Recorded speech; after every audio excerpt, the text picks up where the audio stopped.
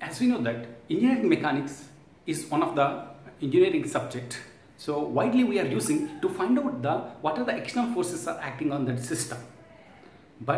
And we are going to be finding the resultant component because of those forces. But we never find out what are the resistance forces are developing within that system. So with that combination here, I'm going to try to using one of the method which is using to find out the external forces acting on that system. So that method here is going to be the parallelogram law.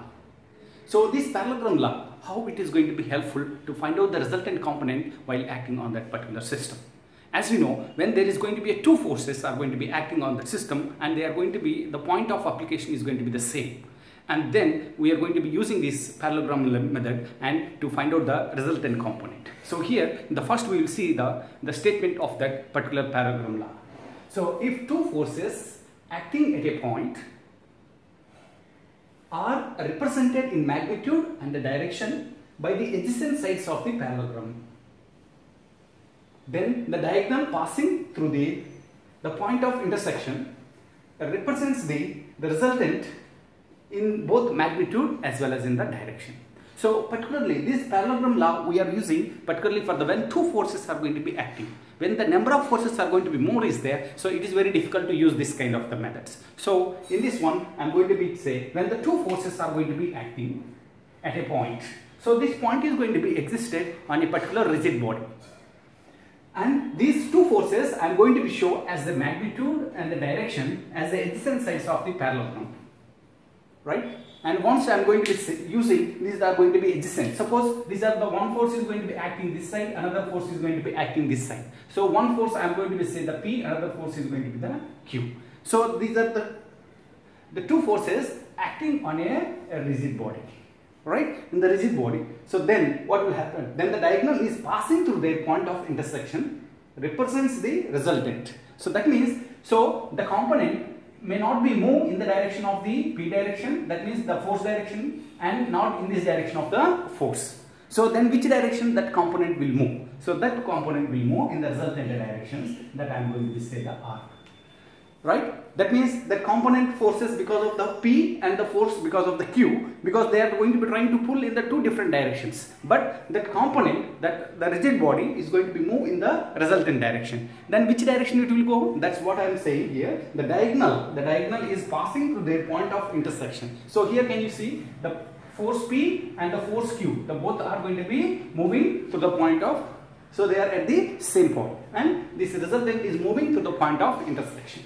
So, and the resultant in both the magnitude as well as in the direction. Now, we are going to try to derive this equation by the analytically so that we can identify what is the resultant component in terms of mathematically.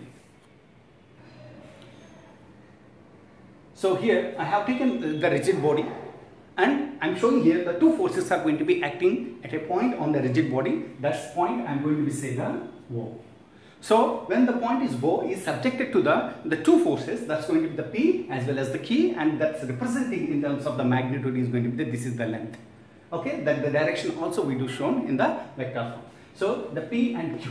Then already we told the resultant is passing to the diagonal, passing to the intersection of the two forces P as well as the Q. That's going to be here. That's shown with the represent R. We don't know exactly what is the magnitude and what is the inclination with it is making with the horizontal plane. So now I want to try to find out that equation over here. For this one, I am going to be draw a separate the parallelogram, the diagram, so that we are going to be find out that part. So here this is going to be the point O, and here the magnitude of the P is going to be this is the length I have taken. At the same time, the Q is going to be the force is going to be acting at a point that is going to be the Q. So this point I am going to say the end, that nearest to the arrowhead I am going to say, so that's going to be the A, right? And here I am going to be, so in this case the diagonal I am going to be taking passing through this part. So then how could you complete the triangle over there? So then in this case I am going to be taking the magnitude of the P at the top position here, I am going to be show with the dots. So this is going to be your A, and similarly I am going to be taking the Q2 towards this side.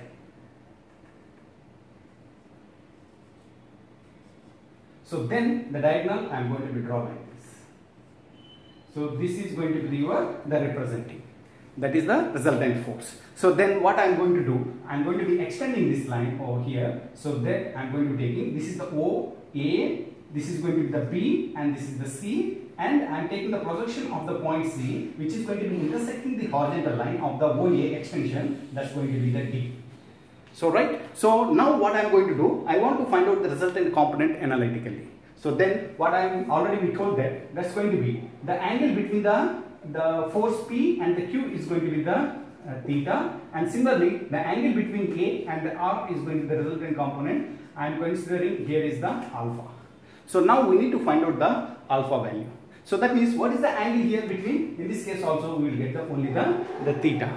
So this way we are going to be, the geometrical properties we are going to be identified and we had given here.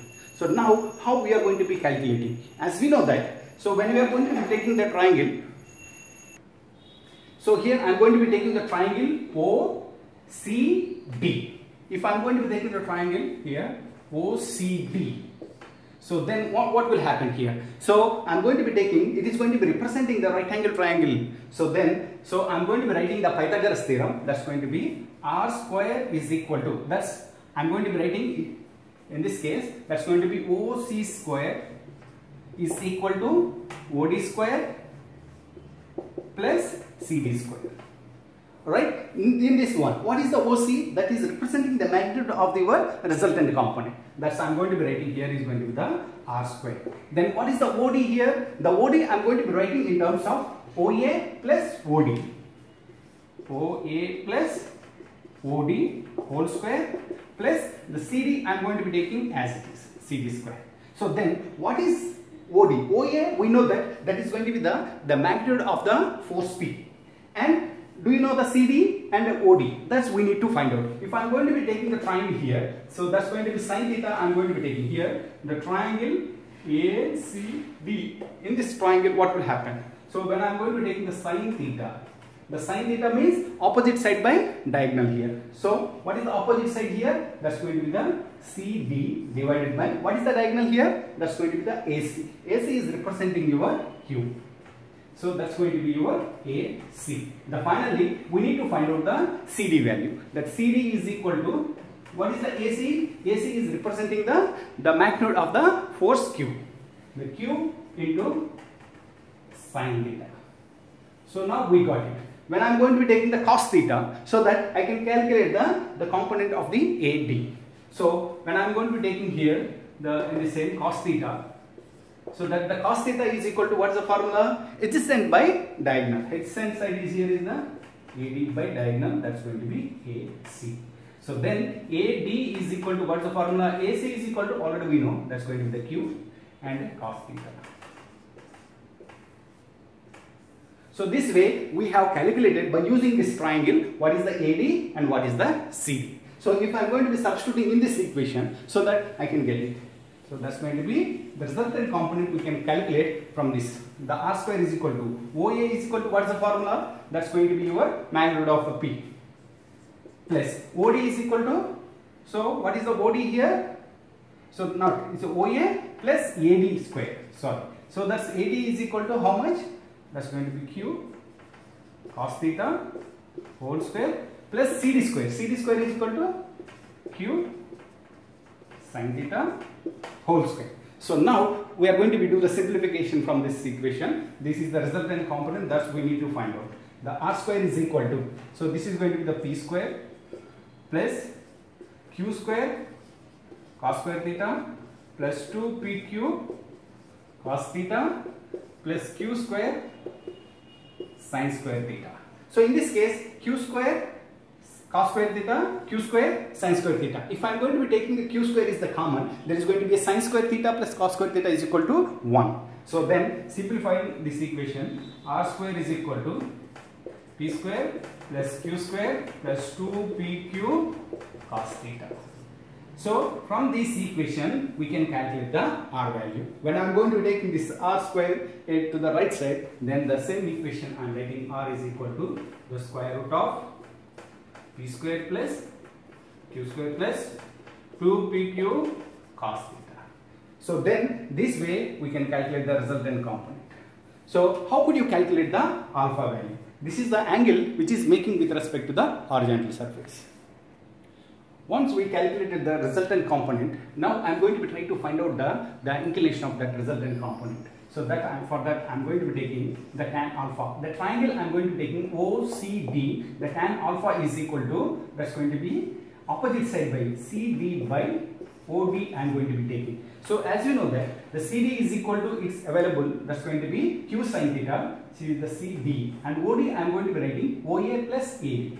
OA plus AD I have taken. So once I am going to be substituting these values in this equation, what I am going to be getting here, the tan alpha is equal to CD is equal to Q sin theta divided by OA is equal to, that's the P, the magnitude of the force P, plus Q cos theta.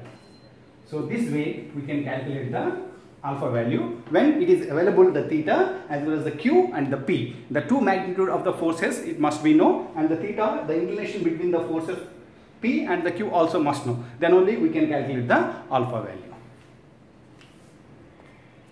So once we calculated the inclination, that is the resultant component inclination, now we are going to be see when the R is the resultant component is going to be the maximum, when it is the minimum, that's we are going to be see here. So then when it is going to be the maximum, so when this theta is equal to 0, when theta is equal to 0 means what is the cos is equal to? Cos theta is equal to 1. So then if I am going to be substituting in this equation, so then what I am going to be getting here, that's going to be R is equal to, so that's going to be square root of P square plus Q square 2PQ 1. So we know this is the equation we do have, that's going to be P square plus Q square plus 2PQ, that's the formula is equal to A plus B whole square. So that I am going to be taking here, the R is equal to the square root of P plus Q whole square. Then finally we are getting the P plus Q. So then this value is the maximum resultant component, that is equal to P plus Q. So this way we are going to be calculating. When this is going to be the maximum value, so then when the theta is equal to 0, in any questions if they are mentioned, there is the maximum resultant component means we need to take this equation so that we can resolve that part. When the theta is equal to 180 degrees, so then what is this formula, how it is going to be getting? So we know that when the theta is equal to 180 degrees, so then what is the cos theta? So that we are going to be getting the cos theta is equal to minus 1, because the cos theta 90 plus 90, suppose if you are going to take, then sin 90 is equal to, we are getting, because it is getting into the second quadrant, then automatically we are getting this value is equal to minus 1. Then how we are going to be modifying this equation? The same value I am going to be substituting in this resultant component, that's going to be R is equal to the square root of P square plus Q square plus 2PQ. Here the cos theta is there, that I mentioned here is the minus 1.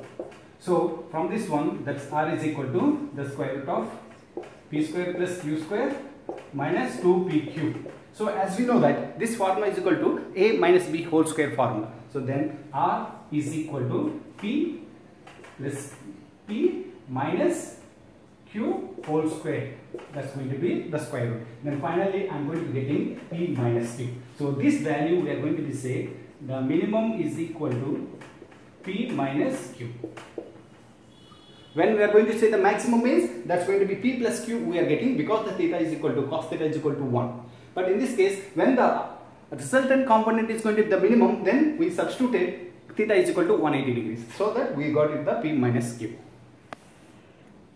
So after the derivation of this parallelogram resultant component, we have derived, and we have seen what is the maximum resultant component, what is the minimum resultant component, and how it is going to be making the inclination with the horizontal surface. Now here we are going to be continuing with that with the one problem. See, so the two forces, he is telling that there is the two forces of 50 kilonewtons and 100 kilonewtons act at a point at an angle of 60 degrees, right? Between them, find the magnitude and the resultant of the forces.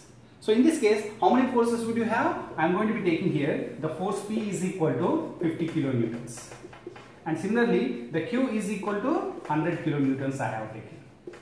So whatever the forces they given, I am going to be considering the P and the Q, because in our derivations we used the P and the Q, the parameters, so that I am going to be considering same as the P and the Q, and it is making an angle equal to 60 degrees. So this angle is going to be, I am going to be considering between these two, that's going to be the 60 degrees. If I am going to draw the diagram for this one, so I am going to be getting like this. So one force is going to be the P force, another force is going to be the Q, it's making an angle theta. Right? The same figure we are going to be considered. So then we need to find out. So what do you want to calculate? I need to calculate the resultant component R, right? And inclination phi we need to calculate it. So that's why, as for the definition, the resultant component is going to be passing to the intersection of these two forces. So this is going to be your resultant and this is the alpha. On that basis, we are going to be calculating. How could you calculate the R value? As for the analytical method, the before derivation we have seen, that's R is equal to, what is the formula we do have? That's going to be square root of P square plus Q square plus 2PQ cos theta we do have. So then we know the P, Q and the theta. If I am going to be substituting in this equation, I am going to be substituting kilonewtons for these two parameters is going to be the same. Whatever the derivation we are coming from this one, it is also the same. That's why I am going to be taking here. That's going to be R is equal to, P is equal to how much? It is going to be 50 into 10 to the power of 3 whole square plus 100 into 10 to the power of 3 whole square plus 2 into 50 into 10 to the power of 3, 100 into 10 to the power of 3, that's into cos 60 degrees. If you do the simplification from this equation, so we are getting the R is equal to, what's the component we are getting here? That is equal to 132.87 kilonewtons will get. So this is the resultant component. R is equal to 132.87 kilonewtons. So now the next one is that we need to calculate the alpha value. So how could you calculate the alpha value? We have the equation. The tan alpha is equal to the Q sin theta by P plus Q cos theta. If you are using that equation, then easily we can calculate that resultant component inclination with the horizontal. So here that we need to calculate the alpha is equal to how much? That's going to be tan alpha is equal to Q sin theta by P plus Q cos theta. So once we are going to be substituting here, 100 into 10 to the power of 3 sin 60 degrees divided by P. P here is going to be how much? 50 into 10 to the power of 3 plus 100 10 to the power of 3 into cos 60 degrees. So then finally alpha is equal to this tan is I am going to be taking towards this side, so that I am going to be getting the alpha. So the alpha is equal to, after getting that part, that we are getting 40.89 degrees. So that is the resultant component inclination we do have calculated. R value and alpha value we have calculated. So after the completion of the first problem, we are going for the second problem. In the second model, we are going to be see here the two forces he told that there are the two forces equal to 2P and the P. So here the magnitude of the P and Q, the P suppose you are going to take in that is equal to 2P as per the derivation, and the Q is equal to P. Okay, act on a particle. These two forces are acting on a particle. If the first force, the first force be doubled and second force is increased to 12 kilonewtons. So in this case what will happen? This is the first case, this is going to be the force is going to be acting. In the second case what will happen? That the first force is be doubled and the second force is going to be increased to 12 kilonewtons. So the direction of the resultant remains unchanged. The direction of this one, that means going to be the direction, it is going to be unchanged. When this is going to be direction is going to be unchanged, that means that the angle is going to be remains constant. That what is the angle here? The resultant angle with respect to the horizontal surface, that's going to be the alpha we have assumed. That is going to be remains unchanged. Find the value of the P we need to calculate. From this one, the data is going to be the case 1, I am going to say. In the case 1, this is going to be the two forces are there. The P is equal to 2P and the Q is equal to P, right? So what are the next value we do have? In this case, the case 2, it is also given. So that's going to be case 2 is going to be. So in this case, the first force is going to be doubled. Here is going to be the 2p is there. What is the double here? That's going to be 4p. The p is equal to 4p we are going to be getting. The next one, the q is equal to how much? That's q is equal to, it's increased by 12 kilonewtons. That means already q is going to p is there. So that is the magnitude of this one. So then in the second case, the q is equal to how much? That's going to be p plus 12 we are getting. Kilonewtons we are getting. I am not taking the kilonewtons, I am keeping as it is the that part. Okay, so then what is the value of, so the p value we need to calculate. So we need to calculate the p is equal to how much. So then how could you calculate here? So that equations I am going to be taking here is the solution. So first case, if I am going to be draw the graphically, what is the diagram we are going to be getting in this case? So this is going to be your 2p and this is going to be your p, and the resultant component is going to be this one, and it is making an angle alpha, right? And similarly in this case what will happen? The same, the p is going to be here, it is the double, that's going to be the 4p we are getting, and this is we are getting the p plus 12 we are getting. So this is going to be the resultant component r. So here also the direction cannot be changed here. That's going to be, the condition is going to be the alpha dash equals, I am going to take this alpha dash is going to be the same, so that we can calculate the value of that p. So once we drawn this one, we know that the direction of the resultant component is not changed. From this one, the tan alpha is equal to, what's the formula we do have? That's going to be q sin theta by p plus q cos theta we do have. So here is going to be the q sin theta, that means here is going to be the p sin theta divided by 2p plus p cos theta. So I do have this equation. Then in the second case, that's going to be the tan alpha square. So that is going to be tan alpha dash, that is equal to, we do have q sin theta, that's going to be here, q means p plus 12 sin theta divided by, so that's going to be 4p, that's going to be the p plus q cos theta. Here p plus 12 cos theta. As we know that this inclination cannot be changed because the direction is going to be the same. That's going to be alpha is equal to alpha dash, right? So from this one, I am going to be simplifying this one. The p sin theta divided by 2p plus p cos theta. That's equal to p plus 12 sin theta divided by 4p plus p plus 12 cos theta. So in this case what will happen? The sin theta I am going to be cancelled out because the same magnitude. Then I am going to be reshuffling to left hand side and to the right hand side. So then what is the equation we are getting from this one? So that is going to be your p into 4p plus p plus 12 cos theta, right? That is equal to p plus 12 2p plus p cos theta. And I am going to be simplifying this equation, and so that I will get the p value over here. So how we are going to be getting the simplification? So in this case, the p I am going to be multiplying with all these terminologies. So that's I am going to be getting here. So that's going to be 4p square plus p square plus 4p square cos theta plus 12p cos theta,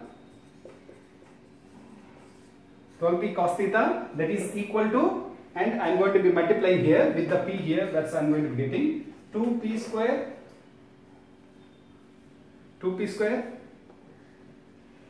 plus p square cos theta. One we are going to be multiplying with the p, then I am going to be multiplying with the 12. So then plus 24p plus 12p cos theta. So once we are getting this equation, and I am going to be further simplifying so that we can get the p value. So this is the equation, we got it. So then what will happen here? The 12p cos theta will going to be cancelled because they are existed both sides of the equation. So then further simplification, what I am going to be getting here is the 2p square and 4p square. Suppose if you take to the left side, this is going to be your, once again, 2p square plus here p square cos theta we do have. So then I am going to be cancel this p square cos theta, p square cos theta. So then what is available here? That's going to be 24p is available. That's going to be minus that I'm going to be keeping the same side 24p. Alright. So once it is going to be. So from this one the p square and the p, then finally what we are getting in this equation, so that's going to be 2p square minus 24p is equal to 0. Then once we are going to be substituting the values of here, the p square p value and these values. Suppose if I am going to be taking the sum randomly, I am going to be taking the trial and error methods. If I am going to be put the p is equal to 0, so that means the final output must be is going to be the same here. So then how much we are getting here? That's going to be p square is going to be 0. This is going to be 0. The value of the p is equal to, we are getting the p is equal to 1 value is going to be the 0. The second value what we are going to get it, you are substituting the p is equal to 1, 2, 3, 4, 5. Then finally I got it at p is equal to 6. If I am going to be substituting the p is equal to 6, then what will happen here? The 2 into, so this is going to be 36. So 36 into 2 minus 24 into 6. So then finally we are getting the p is equal to 0 and the p is equal to 6. These two values are making this 2p square minus 24p is equal to 0. So then only we will get the p and the p values of this part. So that means the two conditions we do have. One is going to be for this condition, the second is going to be this condition. By using these two conditions, we got the p value either 0 or 6, the kilonewtons we are going to be getting here. So here we will try the third problem regarding the parallelogram law. So in this case, the first one, the greatest and the least resultant of the two forces are 17 kilonewtons and 3 kilonewtons. So in this case, the greatest and the least resultant we had given. It means that R max he has given. So R max is equal to 17 kilonewtons. Similarly, R minimum is equal to 3 kilonewtons he has given. Right? Determine the angle between the two forces when the resultant is the square root of 149. So in this case, the third point he has given, we need to calculate theta is equal to how much when the R is equal to the square root of 149. So if I am going to be calculate what is the R is equal to, the finally that R is equal to the square root of p square plus q square plus 2pq cos theta. Right? From that we need to calculate. If you want to calculate that one, we need to find out the p as well as the q values. So how could you calculate that the p and the q value? This is the given data he has given. So then R max is equal to, what is the formula we do have? When the R maximum we are getting, when the p plus q is equal to R max. Right? And similarly, so R max is equal to p plus q. And similarly, R minimum, when we are getting the resultant component, the minimum, that's going to be R minimum is equal to, that's going to be p minus q, we got it. So we know R max value, we know R minimum value. That's going to be 17 kilonewtons as well as the 3 kilonewtons. Once if I am going to be substituting this equation, it means that two equations, two unknowns, easily we can calculate. That's going to be p plus q is equal to 17 kilonewtons. P minus q is equal to 3 kilonewtons we do have. So when we are going to be taking, this is going to be cancelled out and this is going to be the 2p. So then this is going to be your 20. Then p is equal to 10 kilonewtons, we got it. So once I am going to be substituting in this equation, either the equation 1 or equation 2, anything we are going to be getting. Suppose if I am going to be substituting in the equation 2. So then what I am going to be getting here, that's the q is equal to, so here the 10 minus 10, that is that side, that is going to be 10 here. Suppose if it goes to that side, so then we are getting the 7 kilonewtons. So once we got it the p value and the q value, so then we can calculate the theta value easily. The third part is that we need to find out the theta. So how would you calculate when the R is equal to the square root of p square plus q square plus 2pq cos theta we do have. So in this case what will happen? The R value he has mentioned that is going to be the square root of 149. So if I am going to be substituting p, q right, and r value, so that I can calculate the theta. So in this equation, that's going to be square root of 149, that is equal to the square root of here, the p is equal to, I am going to be taking here 10 kilonewtons plus whole square, this is going to be 7 into 10 to the power of 3 whole square plus 2 into p is equal to how much? 10 into 10 to the power of 3, 7 into 10 to the power of 3 cos theta. So if you are going to be simplifying this equation, then we will get the theta is equal to, how much we are getting the theta here? That is equal to 90 degrees we will get it. So after the simplification of this equation, then the finally theta is equal to 90 degrees we got it. Here suppose if you are going to be taking this one, so it is going to be representing, this is the P, this is the Q. The resultant component is going to be somewhere here, that's going to be the R. The angle between this theta is equal to 90 degrees and it is going to be the alpha.